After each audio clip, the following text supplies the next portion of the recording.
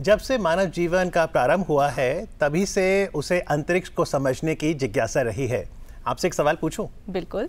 मुझे बताइए, यहाँ से भारत कौन सी तारीख को नेशनल स्पेस डे के रूप में मनाएगा?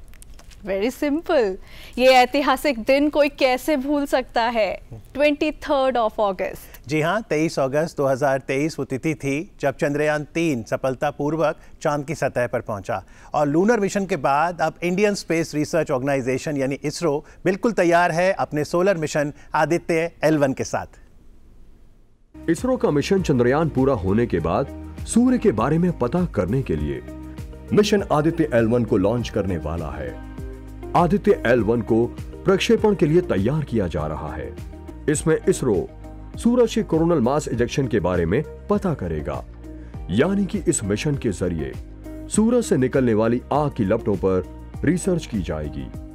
आदित्य L1 में आदित्य सूर्य का नाम और L1 एक ऐसी कक्षा है जो सूरज और पृथ्वी के बीच की ऐसी दूरी होती है जहां दोनों का गुरुत्वाकर्षण शून्य रहता है, यानी ना तो सूर्य की ग्रेविटी उसे अपनी तरफ खींच सकती है, ना तो पृथ्वी की, जहां से सूर्य को आसानी से स्टडी किया जा सकता है।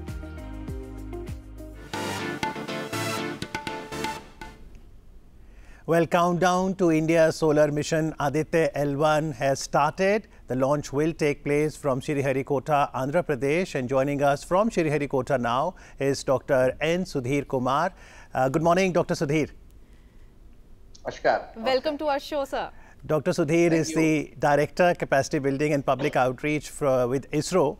The first question we'd like to ask you, Dr. Sudheer, what are the unique features of Aditya L1? Fine, thank you for inviting me to the show.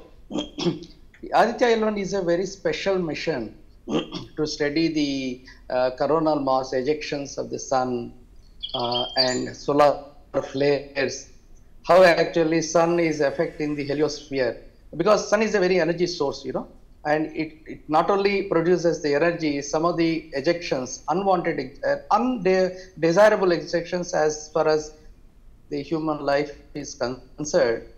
So these studies are very important for us to protect our assets, because we have thousands of crores of space assets in the space in terms of satellites and ground systems. We have very sensitive ground systems we have, and planes we have where a lot of navigation systems and automatic systems are employed in our own, let's say, civilian planes.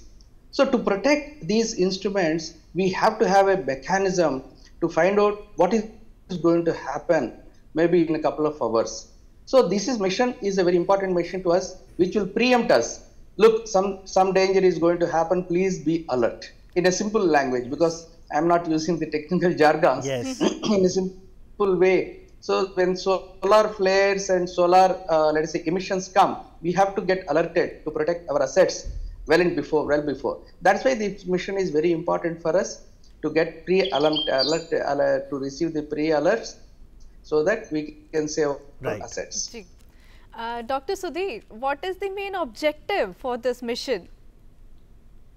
That is what I said was, this mission, objective of the mission is very clear, to study the sun, because solar flares is the one, if you just see the old missions or earlier missions which were done by NASA, the sun is a very peculiar star, which is nearest star in the solar to us and in the solar system, center of the solar system. Right. If you just closely observe, there are some flares which will just eject, which we cannot predict. What is the reason why they are ejecting that kind of solar flares? They are emitting solar photons, so energetic photons. Why it is behaving like that? Second thing is, what is the let us say time that takes from sun to reach to the earth, so that it usually the particles takes 15 to 18 hours to reach the earth's surface. Right. But in the meantime, when we put a satellite in between, the satellite is in the Lagrangian point 1, what we say, the meaning of the Lagrangian point is always it will see the sunlight, because sometimes it will not go into the eclipse. So that's why these points were chosen. There are 5 passage points, which is the nearest to the earth is at least 1% of the distance between the earth and sun. Right. So when you put a satellite around this Lagrangian point, always you will be seeing the sun without any eclipse. That is the first objective of the mission. Right. That's why the name comes Aditya, which is after the sun, and L1, as you said, the Lagrangian point 1. Exactly. So, like you said, there are thousands of satellites in the space because now we are increasingly moving towards space technology. Would Aditya L1 then help identify the space weather? Yes, space weather, space flares, space mass, coronal mass ejections. These are all the different terminologies that we use for quantifying the effects of sun on the heliosphere. So these are all the things which then magnetic behavior. We have 7 payloads on board. So each and every payload has been designed to study a particular behavior of the let us say sun effect in the heliosphere. But do tell us, Dr. Sudheer, India does have a solar observatory in Udaipur, Rajasthan. So when we have this first space-based solar mission, what can we accomplish that we can't from a solar observatory here in Earth? See, that's what, ground-based observatories, it has got its own limitations, first point. See, you cannot study as close as possible. And you have to go to an atmosphere where a lot of disturbances take place, a lot of dust will take place, and you cannot do 24/7. Okay, during the night time you cannot observe the sun, you know. And second important thing is you wanted to protect the earth. If you are on the earth, what is the use? You have to be somewhere so that you will get an alert before the ejection masses come to the earth. You have to take some kind of precautionary measures, you know. That is the reason we put the satellite. So that is what I was telling. For these masses, these ejection masses will reach the sun in 15 to 18 hours. Whereas magnetic field, whatever the communication that you get from the satellite, within a couple of seconds you will get it. So you will have a lot of cushion time to power off the assets so that the assets will be protected. So Dr. Sudheer, the launch is scheduled on the 2nd of September, Saturday morning, 11:50. Is everything ready? The rocket, PSLV XL, the payloads, everything in readiness? Yes, perfectly ready. We are on schedule as of now. Tell us something about that spacecraft. The spacecraft is a very important science mission for us. From AstroSat, after decommissioning the AstroSat is another beautiful spacecraft, I should say, lab on the in the space. It has produced a huge amount of data and produced so much research content.